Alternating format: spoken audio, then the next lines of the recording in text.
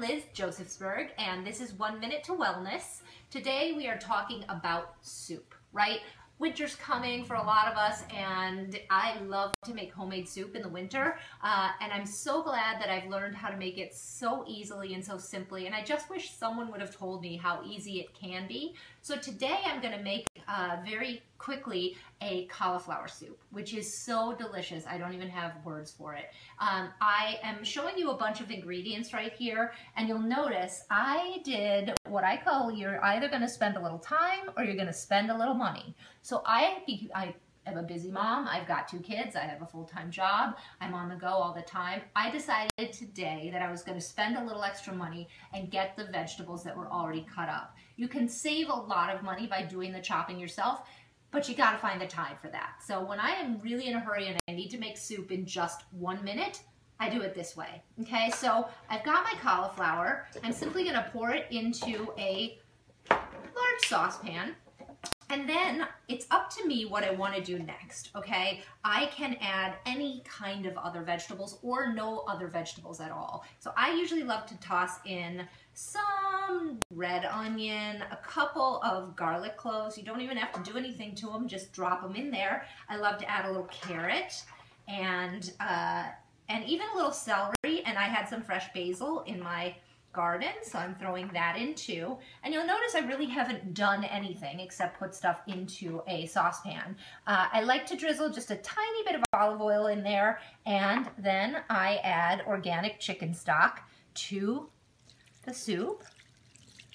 And then I add my seasonings, right? So I'm a huge fan of brown pepper and salt, but for my cauliflower soup, the real key ingredient for me is a nice sprinkle of cumin.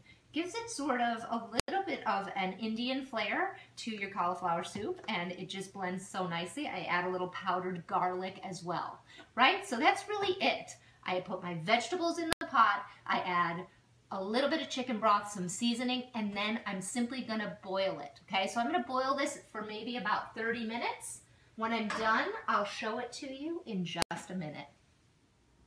All right, so I said I'd be back in a minute, but it's been a little bit more like 25 minutes, right? So you guys saw what I did, right? I threw some veggies in a pot, I covered it with chicken broth, I added a few seasonings, I boiled it for about 25-30 minutes, at a high good boil, which totally softened all of my veggies now. So see that? All the spices got up in there and this all got soft. Now I'm gonna play with this big bad boy, okay? This is my immersion blender. I live for this thing when I'm making soups.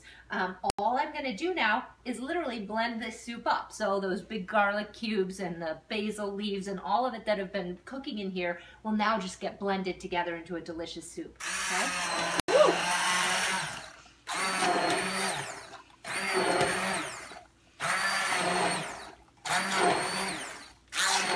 Woo! Keep the blender in the soup. So basically, if you take a look now, that was as easy as it gets. You can blend it down as much as you like, or as little as you like, so that it's chunky or completely smooth. This stuff is so delicious, and when I need a hearty meal, I'll have this and I'll throw in a little ground beef or even a little shredded chicken just to make it a little heartier and heavier. It's really saves for several days, so don't feel scared to put it in the fridge and leave it there for 3 or 4 days. It's really good. I hope you will play around with your veggies and your seasonings. Every soup can be different and every soup can be amazing, so enjoy.